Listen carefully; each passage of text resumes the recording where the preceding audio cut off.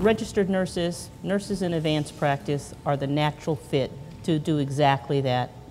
We're very patient-centered. We look beyond the patient. We look at the family. So, when you talk about trying to address the issue of obesity, it's not just that patient.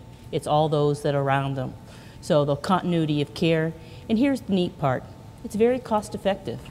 It's much more cost-effective than some of the other providers. And the quality of care that's delivered is the same, if not better.